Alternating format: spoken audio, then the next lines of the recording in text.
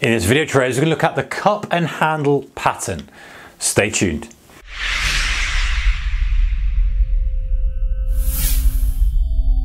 Hey guys, warm welcome to you. All right, so let's use the purple pen now and let's look at the cup and handle pattern. So this is a rough kind of sketch of how it would appear on the chart. Obviously, you're going to see different things in charts and what have you. This is really one to find.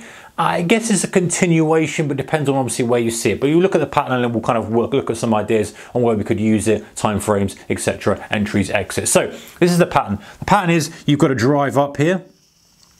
Okay, then you've got a kind of a reversal that doesn't intrude too much into the initial drive. You don't want this coming right the way back. It kind of forms a little bit of a kind of rounding acceptance that it's about to push back up. Pushes back up, doesn't quite break through the high, pauses a little bit, but this time it doesn't go down, it doesn't really kind of do a double top, it doesn't really go lower, it doesn't really kind of retrace. Then it kind of pushes back and then it starts to push up. So you can see we've almost got, the reason obviously it's got its name is you've got the cup here and the handle. And our entry would be a long above this high here. So there would be our long. And the good thing about this one is our stop would be under that handle.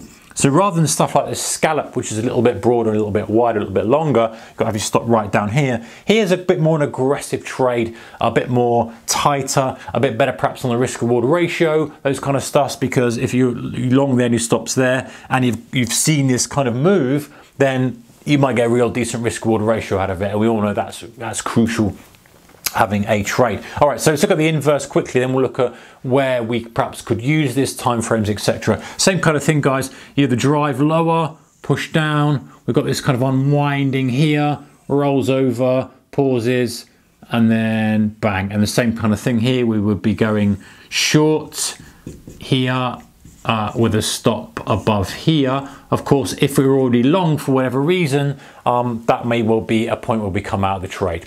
Same as if we're short here. Okay, so that's the thesis of it. You can see why. Let's see how it works and why it works. The reason this is so powerful is because if we look at things in supply and demand and the way that I like to look at stuff, you might be different, but I like to think of the counterparty on this kind of stuff. When we push up, we drive lower, we're rejecting that new level, we've pushed lower, we don't encroach too far into the drive, and then we start to retest. Retest we haven't pushed through, so it's not looking great yet, but this is the key part, and this is what kind of really price action is all about.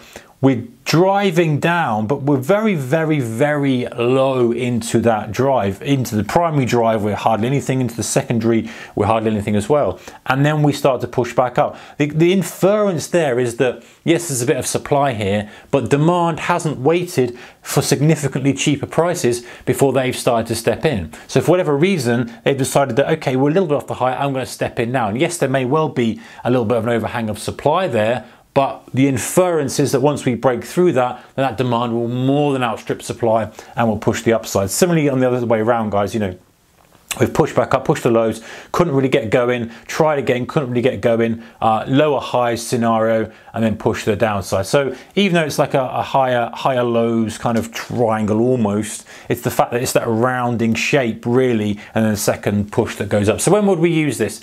This is something that probably is going to work better on your higher time frames. So if you swing traders, you're on your daily time frames, maybe your weekly time frames, seeing that broader change in supply demand. This is not a really quick entry, it's a broader change in supply and demand. Now, what you could do is, if you're looking at this on a daily chart, then you could use it as a filter for your intraday trading. So let's say you're filtering for cup and handle patterns on a daily chart, and then intraday you're trading on this day here, or this day here, for example, and you're saying, right, well, there's a broader cup and handle on a higher time frame that's anticipating higher price up here.